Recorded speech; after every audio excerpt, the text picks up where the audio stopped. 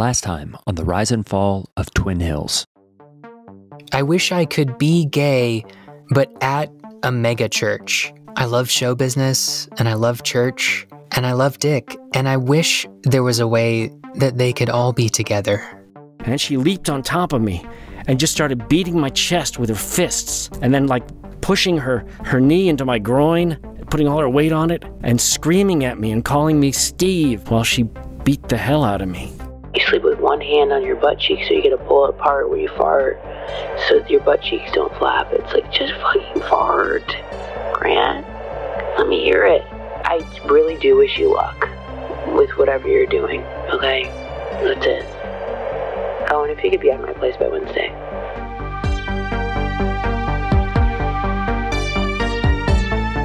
My name is Grant Haish, a food blogger and now podcaster with a story that was as big as the bottomless burrito bowls at Bongo Bill's on Brower, and a readership as small as the free shot that comes with the bottomless burrito bowls at Bongo Bill's on Brower. Despite recent health code violations, Bongo Bill's would be a perfect place to take a date, but I wouldn't know. My marriage, that heretofore I had viewed as flawed but necessary, had fallen apart because of my groundbreaking reporting about megachurch pastor Steve Judson. Put your hand up if you are a married man. Now, keep it up if you are sexually satisfied in your marriage. Ladies, what's wrong with this picture? And what does it tell me about the crisis of divorce in this country? I knew that if I wanted to patch up my life and get back to focusing on my blog, ohmygodthat'sgood.blogspot.com, I first had to finish this story. And to finish the story, I had to find out who had written, "Stop what you're doing, you fucking lipped boy ass stain needy little ass muncher, or else I'm going to fucking kill you," on my car window. This is the rise and fall of Twin Hills. Sure, there are reasons to question your process. Some outsiders do, and to be perfectly honest, no, they're all after some total division, a story that tells of compromising decisions. They say you lie, that you hide behind the pressure cooker that is a pastor's role, but they don't know how difficult it all is to love the flock. Have they been shocked how hands-on handsy it gets? How hands-on handsy it gets? But don't worry, the accusations won't stick. No, no, no. The accusations won't stick. The accusations won't stick. The accusations won't stick. Hallelujah. Since I started my blog and then podcast, I learned that Steve Judson, pastor of Twin Hills Community Church, had forced out his co-founder from leadership and his car, breastfed from his secretary, visited gay bars with his first youth pastor, and let his wife take out her frustrations physically on his boat salesman. And then there was the note on my car, written by someone who clearly wanted me dead. It wasn't signed until I turned it over and realized that it was signed by my neighbor, Greek Frank, who was upset that I had blocked his driveway as I moved the last of my things out of my home and into my car. My blog, ohmygodthat'sgood.blogspot.com, was floundering, but this podcast, while also floundering, had caught the attention of one person who I didn't even know existed. That might be because I had not bothered to look. I'm not an investigative journalist. Or maybe because she had a bone to pick with Steve Judson. That person was the first and only teaching pastor that Steve had ever hired. Her name was Dana Dumsit. D-A-N-A-A, Dumsit, D-U-M-S-H-I-T. I just want to let you know this could get my baby killed by talking to you today. I sat down to speak with Dana at a nearby Starbucks inside a Barnes & Noble. A striking woman in her 50s, she was dressed in fitted jeans and heels, a Von Dutch trucker hat, and a bedazzled tank top that read, "Women Rock." She looked like the type of woman that had lots of money and Midwestern taste. And unlike the others I had spoken to, Dana had attended Twin Hills her entire life.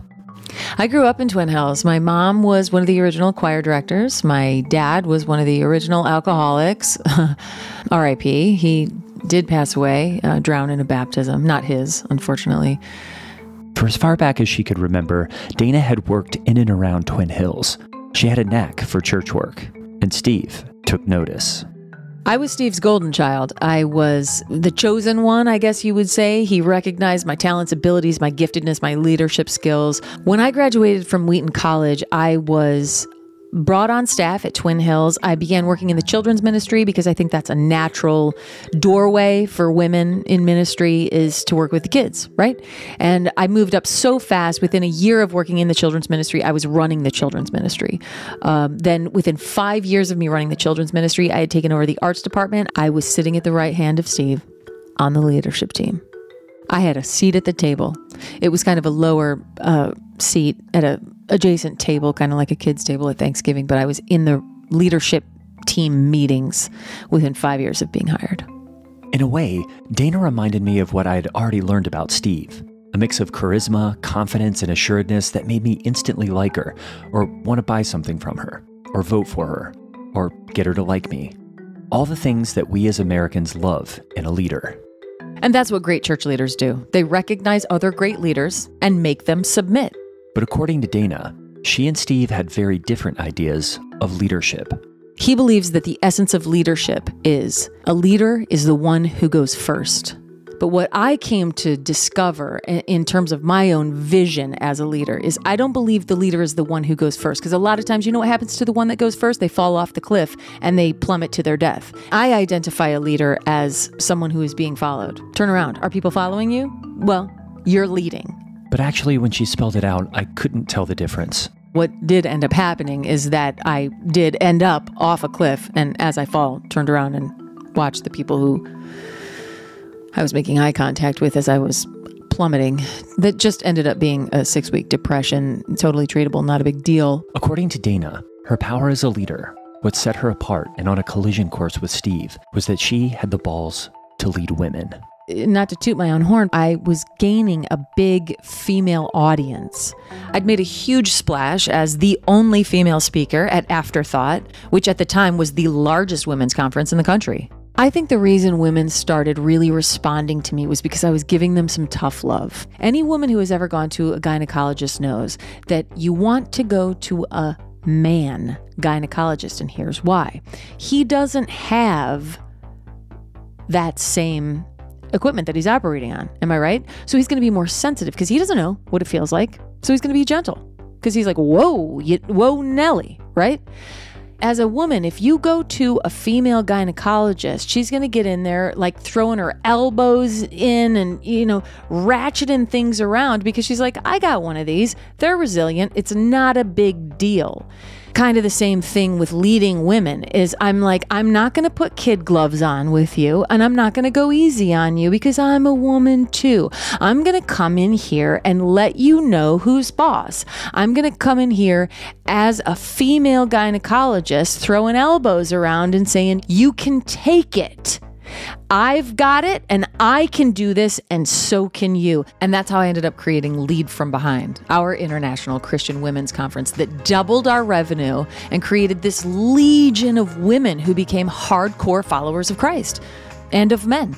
Dana's star was on the rise, but when it came to preaching, Steve was still doing weekends, the Super Bowl of Twin Hills services. That is, if the Super Bowl happened every weekend, multiple times, and there was only one person playing. But maybe it was Steve's growing dependence on Dana, or the fact that by the year 2000, women were considered people by most men, that Steve made Dana an offer she couldn't refuse. I was sitting at this very Barnes & Noble, reading, praying. I think I was about to start witnessing to a barista who had been hitting on me, but that's another story. But at that moment, my phone rings, and it's Steve. And he said, "Are you sitting down?" And I said, "Yeah." And he said, I want you to be the first woman teaching pastor at Twin Hills. I was speechless. I mean, I was choking back tears, and I think I whispered, yes. And he said, but you better never lie to me again. I know you're not sitting down. I wasn't actually. I was leaning on a bookshelf, or I was leaning on a stack of something, and I look across the room, and there was Steve. He was hiding behind a cardboard cutout of Harry Potter, and he was waving at me, and he was smiling. He was always watching. He was always in control of everything, turns out.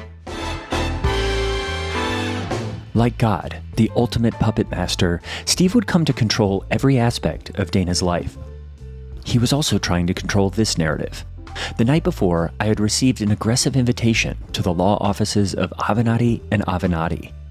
If you live in Indianapolis, you've probably seen the billboards. A smiling lawyer, Pam Avenatti, dressed in a teal suit, holds back a pack of leashed pit bulls underneath the slogan, "This bitch won't quit."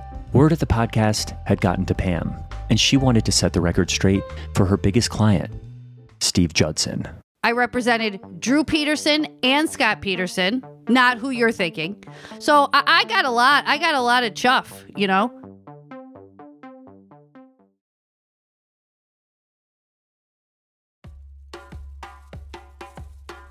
I arrived at the offices of Avenatti and Avenatti, not knowing what to expect. Clearly, my podcast, or my food blog, was hitting a nerve. But whose nerve? If it was Steve's, talking to his lawyer might be the best way to get to Steve. Or the easiest way to a defamation lawsuit. Whatever the case, I had nothing to lose. I was living out of my car and using the Twin Hills Wi-Fi to upload my stories from the parking lot. Hoping to clean up before this meeting, I had asked the homeless ministry at Twin Hills if I might take a shower. But unfortunately, they only offered directions to a local YMCA and a free stainless steel coffee mug that read, "Jesus was home free too." I took the mug and went to meet Pam. Avenatti is my married name. That is my married name. Again, not related to the other guy, although I wish. No, my maiden name is Giuliani. After waiting in the lobby for what seemed like an hour, because it was an hour, Pam, her teal suit flashing, greeted me affably and gave me a tour of her sizable office. Okay, all right, sit down. This is the office. This is fine. You want water or whatever? I don't know. Just help yourself to whatever you want. Okay, these are the dogs. They will be nice. Don't worry about it. Oh no, one's missing, but that's okay.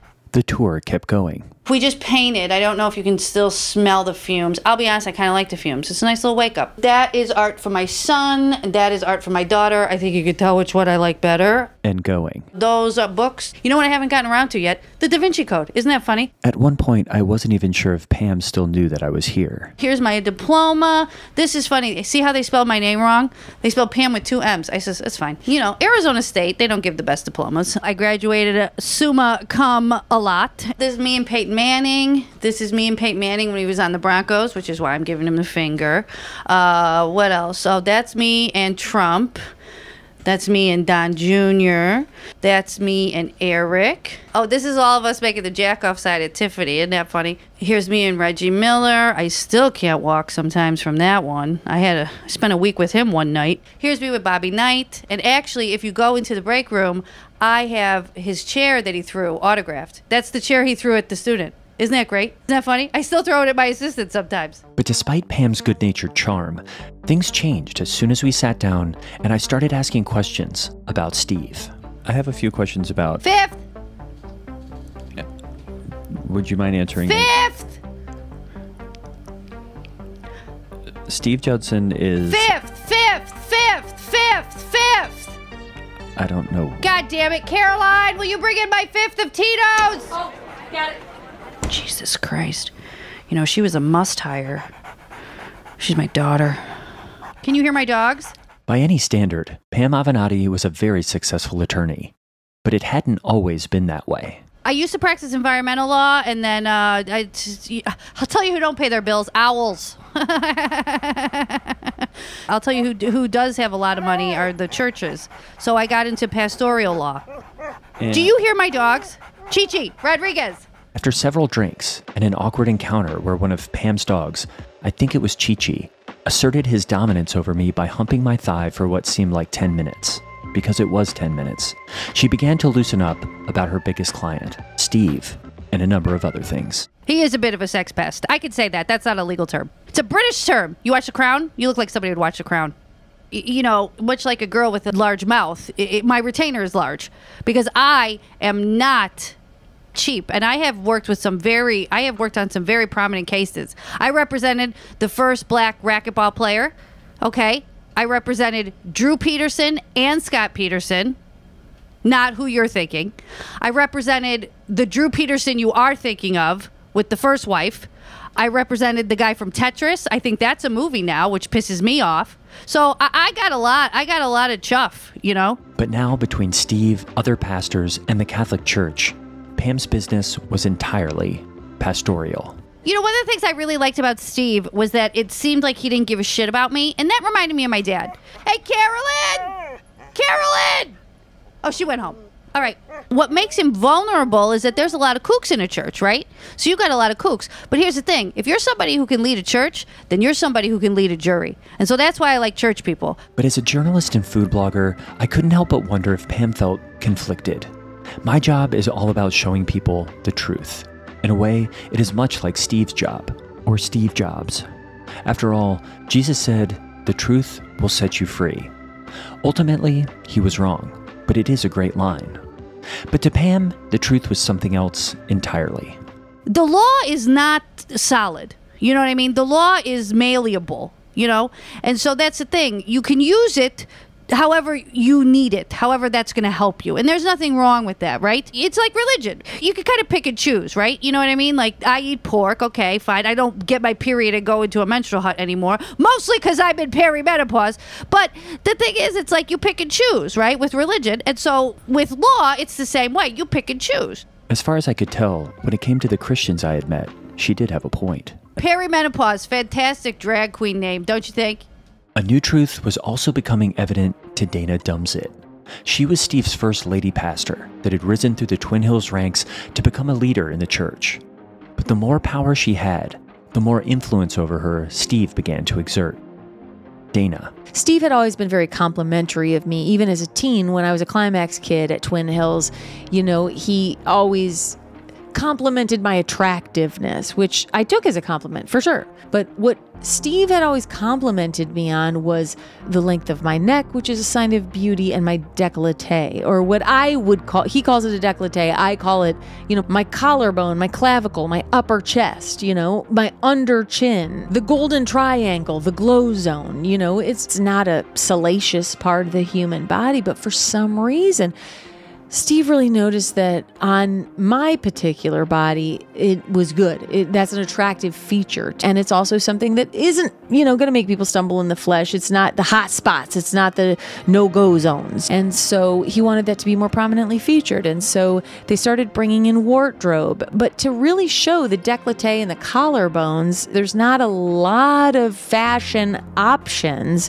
You know, you can do a boat neck. You can do a box neck. You can do a princess cut. No V-neck. It had to be, you know, more of a wide U-neck. I even tried a Z-neck and a W-neck, but Steve said it looked kind of like a court jester, and I guess I sort of was.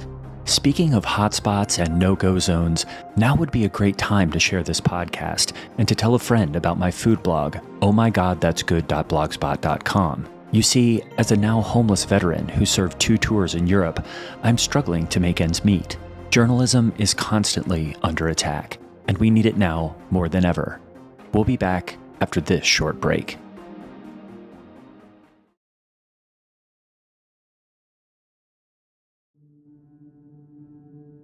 Steve wasn't only controlling Dana's appearance and what she wore.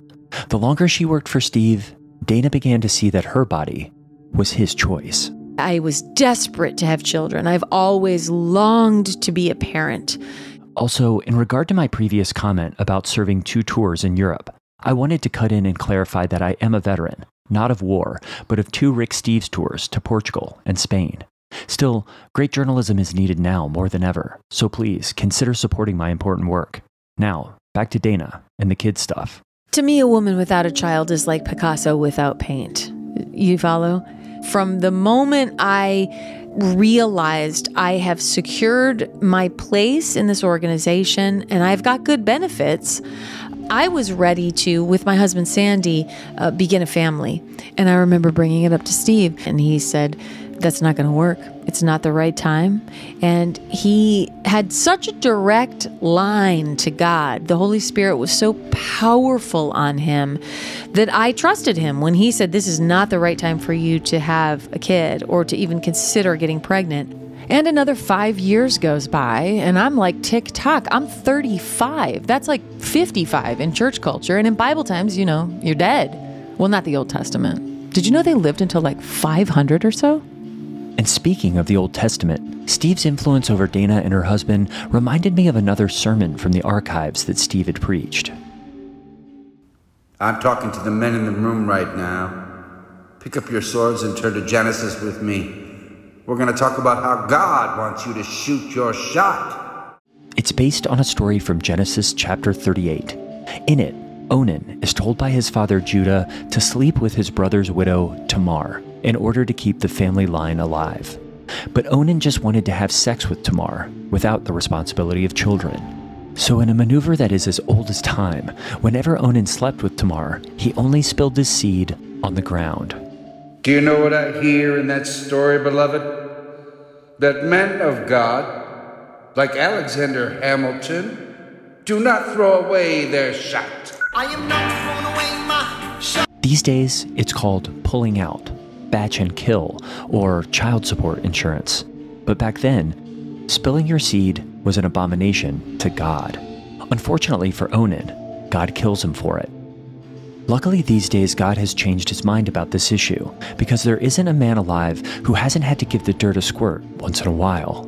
And according to Dana, Steve was like a farmer's almanac when it came to giving advice on planting seeds. And like Tamar, she didn't have much say in the matter. It wasn't uncommon for Steve to give couples marriage advice, to even counsel people on Christian sex.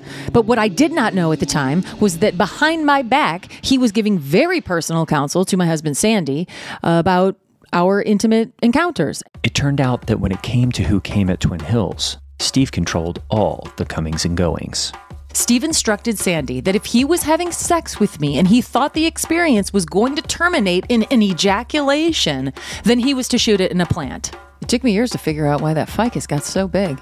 I wasn't sure, because at this point it seemed that churches, and Twin Hills in particular, operated under a different set of rules. But from the outside, Steve telling Dana's husband to ejaculate into a houseplant to keep her from getting pregnant and not so subtly preaching about it seemed to be crossing a line. But when I brought it up to Pam, Steve's lawyer, who is now well into her fourth vodka and Sprite, she was unmoved. You know, Dana's an interesting case, right? They say believe women, But here's the thing, right? I'm like a chihuahua, okay? You know how some people say a really vicious person is like a pit bull? I don't say that. I have 5 pit bulls. They're fantastic. You know the only dog I've ever been by? A chihuahua. So I'm a fucking chihuahua, right? I was worried. Was Pam telling me that if I continued to pursue these allegations about Steve, she would bite me? What I'm saying is, if you continue with these allegations against Steve, I gotta bite you. All right? Capiche? I still couldn't tell, but that was probably because over the course of our conversations, I had been matching Pam drink for drink. What Pam didn't know, and I did, was that I had been sober for years. Maybe it was the combination of nerves, stress, the need for my blog and podcast to do well, my wife's recent departure, my financial obligation to a timeshare I couldn't afford, my realization that my writing wasn't that good, or the fact that I still hadn't had a bowel movement since I began this project, that I decided to let go and let God. And God let me fall off the wagon. Now drunk and disoriented, I struggled to understand anything that Pam was telling me. All right, bottoms up, Rudy Toots. What is this, a pantyhose contest? Come on. You know, COVID was actually the best thing that ever happened to me. I slept for a week, right? I had such a sleep deficit. My skin looked amazing. It was like, I looked like Han Solo in the ice thing. You watch Star Wars? Did I ever tell you I dated Dane Cook? He's the only guy I ever pegged. Yeah. He liked it. You know when my kid got me into fish. Can you believe it? Not fishing. It's fish, the band. It's funny. It's like silly jazz. You want to hear something? No, it's funny. It's like, we got a mango and we got some sun, so let's put them together and now we're having fun. There's a chicken in the walrus and the walrus has somebody. And hey, why is there a boat? I imagine this feeling of overwhelming disorientation was similar to what Dana Dumsit felt as her relationship with Steve continued to spiral. On my 44th birthday, I was sitting in our leadership team meeting, and in an aside, Steve leans over to me and says, $50K to kill the gray. I've never colored my hair, and it was starting to go salt and pepper, which my husband Sandy liked. He always had an Emmylou Harris thing. And Steve was offering me $50,000 to start doing my roots. So I had a choice to make. Do I begin to alter my appearance, which Steve had always approved of, glowingly, to hold on to my job? As I resisted coloring my roots, I started to subsequently lose leadership positions. I was removed from the board of Lead From Behind, the conference I created. I was demoted in every single position that I held on the Twin Hills campus. I couldn't get into my garage. The garage door opener stopped working. But you see, I'm feeling frustrated at this point. Dana was shocked as Steve quickly stripped her of everything she had worked so hard for at Twin Hills. And it was this fact that Steve might just take her from being an attractive woman in leadership to just a woman that Dana finally gave in. By the time I actually acquiesced and colored my gosh darn gray hairs, I honestly think it was too late. But I did take his $50,000. And you know what I did with it? I invested it in vitro fertilization, and my husband Sandy and I went on the journey of our lives. But it was too late. Stripped of her roles, Dana spent a few months floundering for a foothold at Twin Hills. But just like the whale did to Jonah in the Bible, Steve had spit her out. On the day I walked into Steve's office to resign, I told him, you know what? I have one viable egg at New Life Fertility Clinic, and nothing's standing in the way of me bringing that to term. And also, I've taken a job with World Vision. And when he realized that my resignation was true and that it was real, he picked up his glass desk and he threw it through a plate glass window. I screamed out, "Oh my God, the glass ceiling, of the atrium." And he said, "You did this. You broke the glass ceiling." She hadn't. Steve had. But then I realized Steve wasn't talking about the atrium. He was making a clever joke about the idea that Dana had been the first woman pastor at Twin Hills, therefore breaking the glass ceiling, which I did think was a clever thing to say in such a heated moment. Here's Dana. 2 weeks later, I'm sitting at the coffee shop in the Barnes & Noble, much like I was before, and my phone rings, and it's my doctor from the New Life Fertility Clinic. There's been a break-in. And of all of the things, lose cash in the register, whatever, that have been stolen, the only thing that the thief took was my one viable fertilized egg. It's gone. It's been abducted. I couldn't tell what Dana meant. Did she think that Steve had something to do with her embryo going missing? And did she think that embryo, which has fewer cells than a fruit fly, was the same as a child being abducted? Oh yeah, it's his insurance to keep me from ever talking. But guess what, Steve? I'm 50, I'm nifty, I don't give a shit anymore. And you know what? I'm actually glad I didn't have kids. We are so much happier. She then went on to talk for another hour about how life begins in the womb, even if it's a test tube. But I still had more questions. Could Steve, this revered figure and man of God, have kidnapped an embryo just to control Dana? I wanted to bring it up to Pam, but when I did... Hey, stop. Shut it. Shut up, shut up. You shut up, you shut up. I'm here to tell you that according to the state of Indiana, he does not have to admit any wrongdoing, and Miss Dumb Shit has the settlement to do whatever she wants with, okay? Which I think, this is between us, she should get new tits. That's a personal opinion, that's off the record, but she should get new tits because one looks like it's trying to escape. Caroline, bring in that picture of me motorboating Mark Driscoll at CPAC. Caroline, bring in that picture of me motorboating Mark Driscoll at CPAC. It's fantastic. I am motorboating him. Can you believe it? Oh, you'll love this picture. Oh, you'll love this picture. But I don't remember seeing any picture. The next thing I remember was waking up on Pam's office floor. The sun had set, and Pam and Caroline had gone home. Since the building was locked, I climbed out a first-floor window and sprained my ankle. Oh, God. Now limping, hungover, and fully in the throes of my addiction, I stumbled to the only place I knew that might serve me. Bongo Bill's on Brower. Drunk, penniless, and alone, I called out to God for the first time. Jesus Christ, who do I gotta blow to get another margarita? And it was there, crouching in the dark behind the dumpsters at Bongo Bill's, that a miracle happened. I had a bowel movement for the first time since starting this podcast. The bad part is that I may have been bitten by a rat as I did. And as I ran, screaming, drunk, writhing in pain across Brower Avenue, I was nearly hit by a car. And not just any car, a Mustang. And not just any Mustang. It was Steve. Hey there, yeah, you need a ride?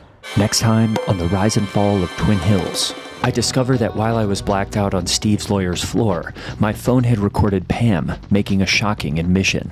Jesus Christ, that guy would not let up. Woof.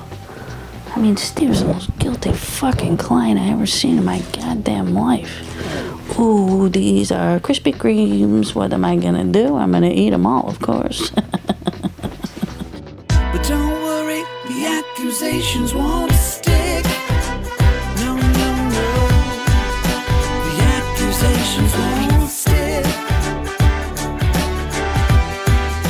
The Rise and Fall of Twin Hills was created by Mega the Podcast and written by Greg Hess, with characters improvised by Katie Rich and Holly Laurent. Gran Hage was played by Greg Hess. Our theme song was written and performed by Joel Hanson. The series was edited by Hannah Parsons. If you enjoyed the podcast, please share it with a friend or rate and review us on Apple Podcasts. And you can always support the work of Mega by joining our Patreon or using one of our sponsors. All those links are in the show notes.